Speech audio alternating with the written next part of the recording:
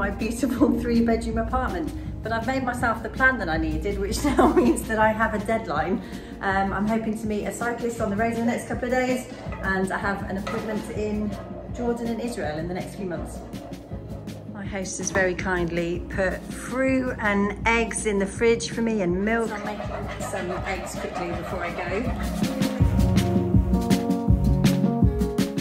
Not actually a military gated community, just a private gated community residence, and it's super cute. All the houses are like little toy houses in different colour pastel blocks, and everyone is like super friendly here. The shopkeeper and the groundskeepers, it's almost like weirdly friendly.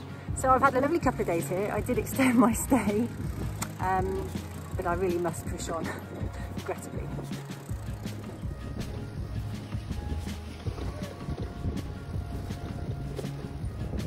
I'm really questioning if I should have indeed set off on the bicycle today, because I've been invited to stay as long as I like, and the cyclist that I'm due to meet tomorrow has texted me to say, don't do it, which I'm not sure if he's referring to the wind, though he's coming the opposite way from me, or the drivers. But in any case, my lovely host back here, Ian, has said if I do run into any difficulty, he'll gladly give me a lift. So I've turned down a lift.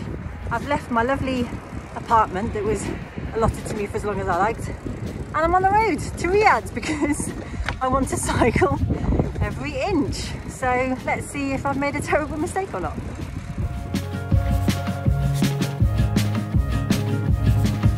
Can't get out of Dammam. This is the second military checkpoint. The first one sent me back. I don't know what's in there, but I can't cross it, and it's not marked on the map. So I'm having to do a big elaborate loop. This is not getting me very far at all today.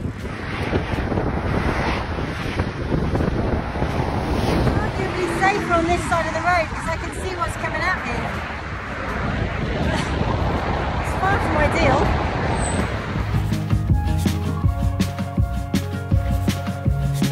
This is the thing I'm having trouble getting around. It's taking up a massive portion of the city, which is why I have to circuit it on this highway.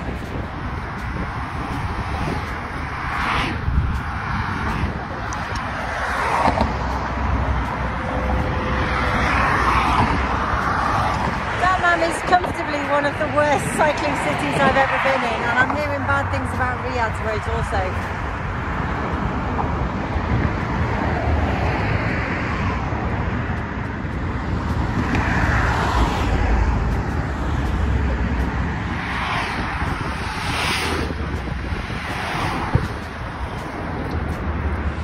Okay, I've skirted the military zone, crossed the railway, so hopefully it's going to get a bit easier from here. I have to cross this 2-lane slip lane to stay on the main road. This one here goes around, it doesn't cross. And this is pretty standard of Saudi roads in the city.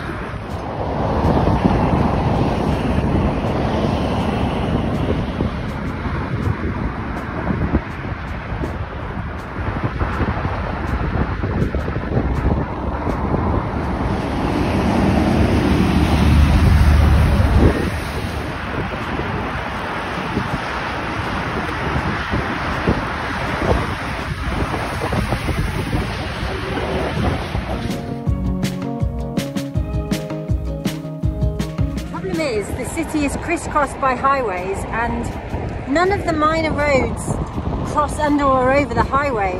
You can't move between each of these big city blocks without joining the motorway to cross the motorway.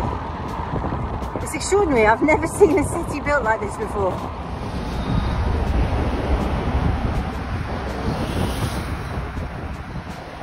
It's 5 days on the highway to Riyadh with no supermarkets on the service station, so we need 5 days worth of food.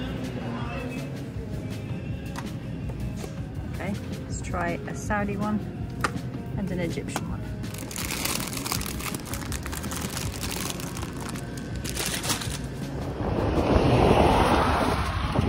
At last! We've broken free of the city!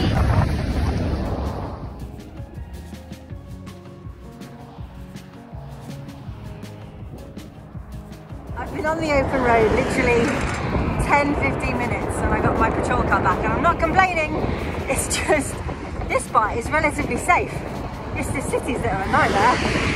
But still, once again, not complaining. Very nice to have free security. What a treat.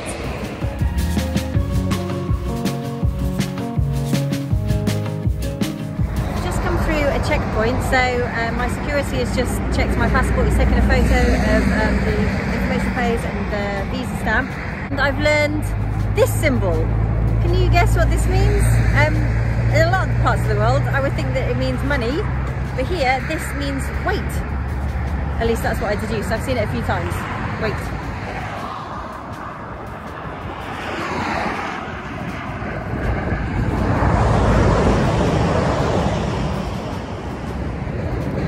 Right now, the whole cycling every flipping inch philosophy. This road's pretty tedious, and I have 4 more days of it. Plus, after my experience in Dammam, I'm not really sure if I can be bothered to go an extra 500 kilometers of highway to go to Taif, around Mecca, and into Jeddah. Maybe I should just go straight to Medina. We'll see.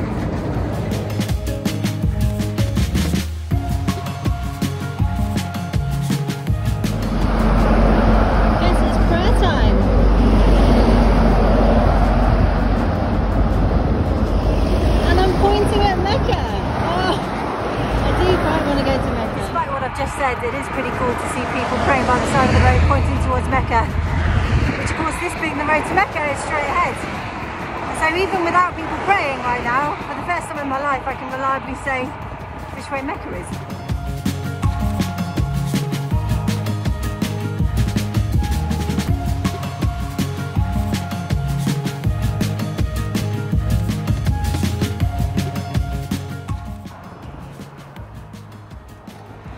Over time. They've switched around 2 or 3 times already today. This guy's not going to get a very long stint. I'm only going 10 k's further. Sunset, so I need to camp now. There's a mosque on my map, but I'm not sure how this conversation is going to go with my security car. Hope he doesn't make me push on, because there's a long way to go.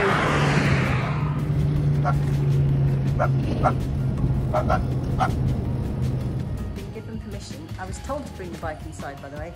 I've been given permission by my security guy, who was told by his sergeant, was the mime, that I am allowed to camp inside the women's section of the mosque. What an absolute result. It's probably not cool to eat inside a mosque, so I'm going to have my dinner of bad hummus and Lebanese bread outside, and then run inside before it gets too cold. Wow,